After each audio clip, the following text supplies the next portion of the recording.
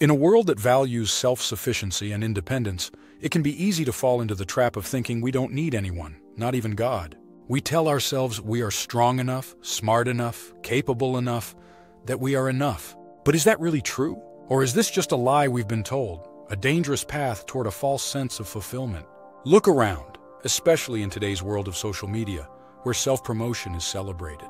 Platforms are flooded with influencers showcasing their perfect lives, their achievements, their looks, and their successes.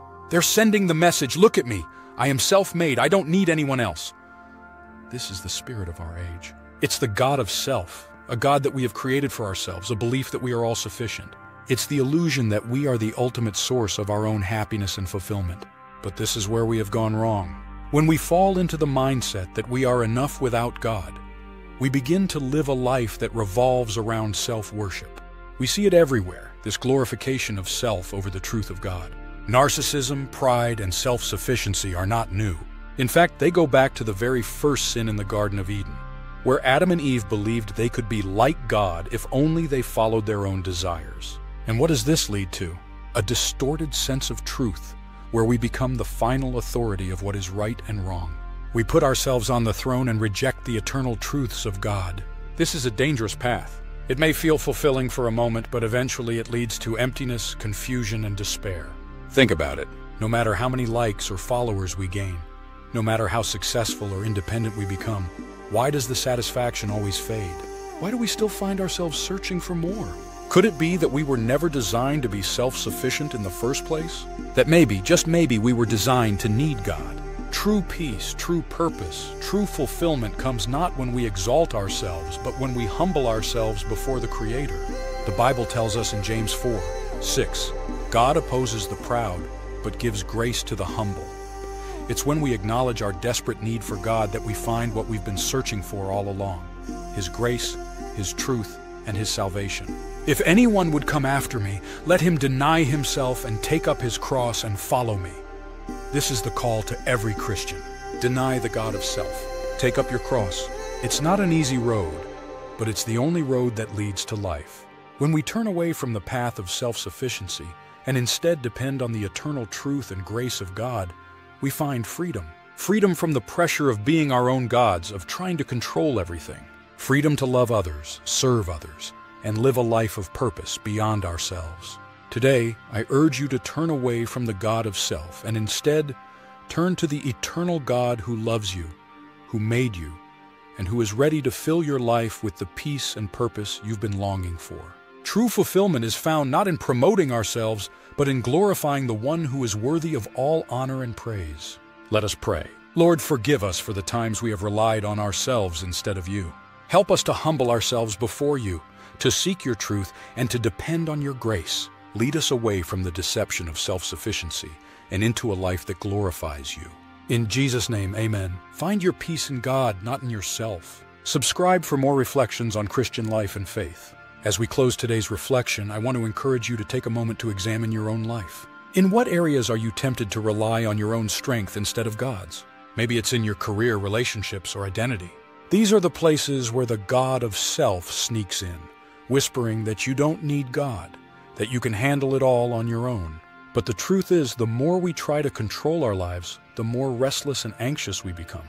Only in surrender do we find peace. Christian life isn't about perfection.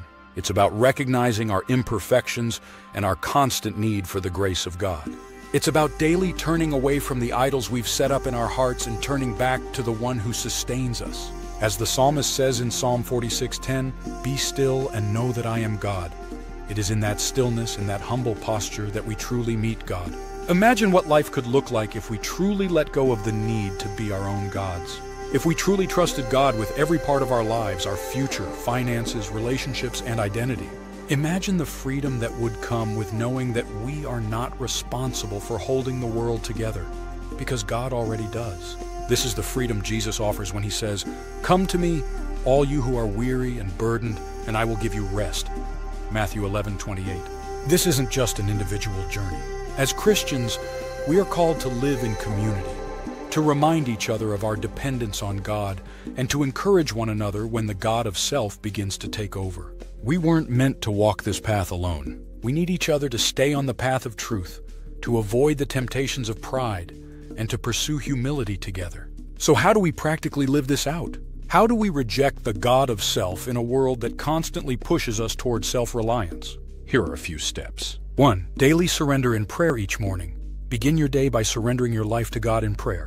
Acknowledge that you need His guidance, wisdom, and strength for the day ahead.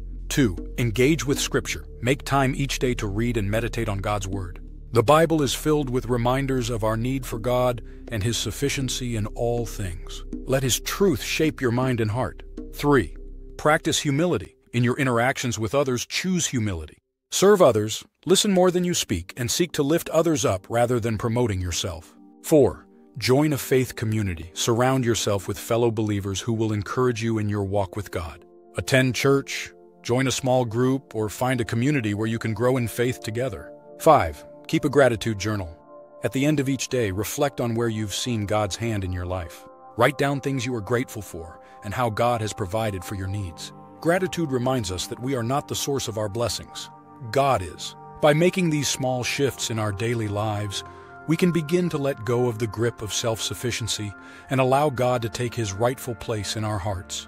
And in doing so, we will experience the fullness of life that only comes from Him. In a world where the God of self is worshipped so fervently, let us be people who are set apart. People who humbly walk with God, who rely not on our own strength but on the strength of our Creator. Let us be a light to those around us, showing that true freedom is found not in exalting ourselves, but in surrendering to the one who made us, loves us, and holds our future. My prayer for you is that you find your peace in God, that you let go of the need to be self-sufficient and instead lean into the grace of Jesus Christ. He is enough, and when we realize that, we will find that we have all we need. Let go of self, trust in God, find true fulfillment. Thank you for joining us in this reflection on Christian life. If this message touched your heart and encouraged you, don't forget to subscribe and share it with someone who needs to hear it. Together we can walk in the truth and grace of God. God bless.